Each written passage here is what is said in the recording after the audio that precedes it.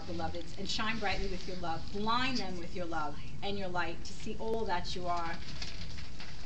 Dear beloved ones, we ask that you continue our work, the work that the Lord and his followers have put upon your world eons and ages ago, it seems. But as we observe your progress, we see that the world has been manipulated and contaminated through those that wish to manipulate and control humanity and one man to another across your world.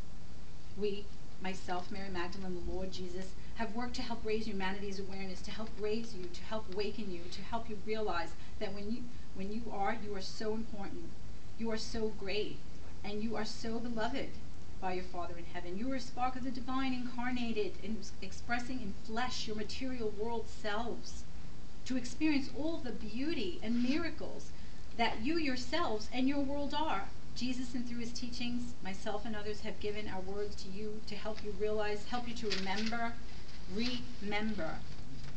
that which you are, your greatness. As Jesus has said, as I have done, so shall you do so, and even greater.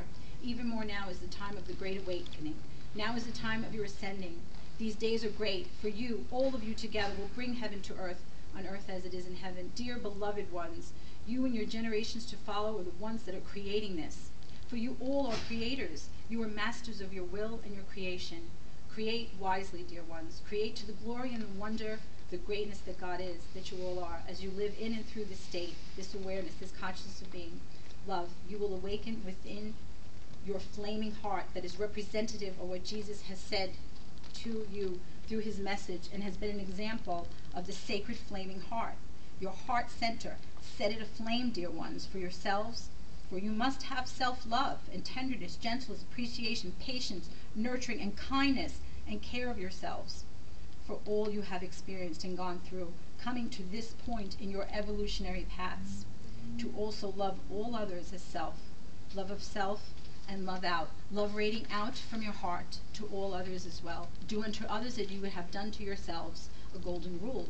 One had humanity followed, put forth in their lives from the days I and beloved Jesus walked upon the earth, would have created a much different world than the one you have, but what is done is done.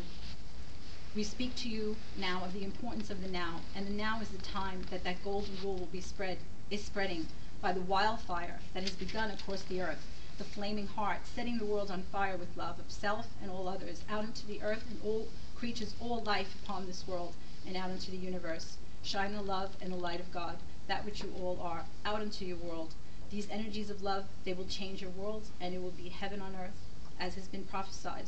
You and your future generations will bring this to pass, on earth as it is in heaven.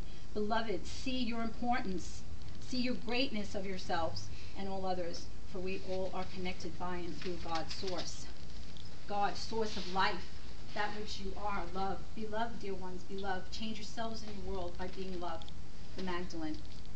She comes to help you open your heart centers so these energies will envelop you, and the field will spread out to touch and include others. So as your open hearts turn the keys, live in love and from love, and you will radiate out the field to affect others in the world. Usually I write only this